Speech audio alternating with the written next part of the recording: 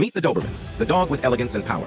Now get ready because here are 5 facts that might surprise you about these incredible canines. The Doberman Pinscher breed was developed by a German tax collector named Louis Doberman in the late 19th century. He wanted a loyal and protective dog to accompany him on his rounds and guard him from potential threats.